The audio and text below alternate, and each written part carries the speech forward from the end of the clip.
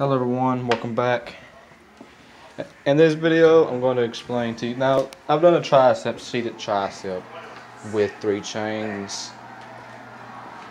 Tomorrow I'm probably going to put it on 170, grab the big chain that they got there, put the big chain wrapped around my neck, the big chain, and do 100 and do it on 100.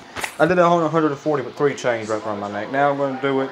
I'm put on the next bottom one, which is below 140, and do 20 reps at a time on that thing for 4 sets. 1, 2, 3, 4. If you guys enjoyed this quick update of this channel, and I'll see you guys in the gym tomorrow.